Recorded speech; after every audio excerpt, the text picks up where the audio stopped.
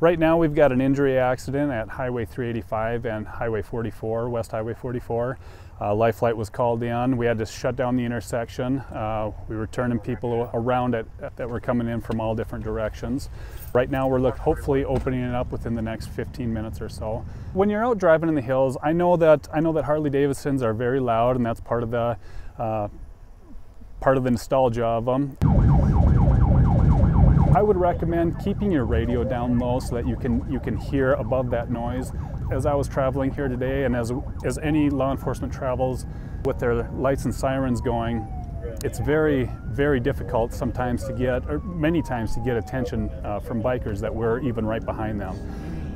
What we need to have happen is y'all need to be aware of what's going on around you. Keep looking in your rear view mirrors. Notice your surroundings and everything in the roadway.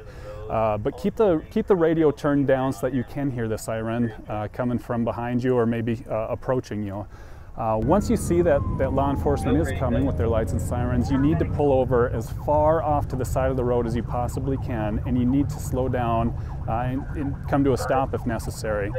So many times bikers just are just straddling that fog line, that white line, and driving out in the hills, you're going over hills, you're going around curves.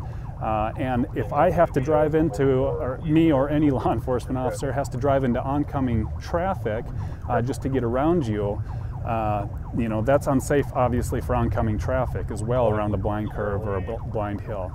So you need to pull all the way over as far as you possibly can, come to a stop if necessary, and yield to the lights and sirens of emergency vehicles.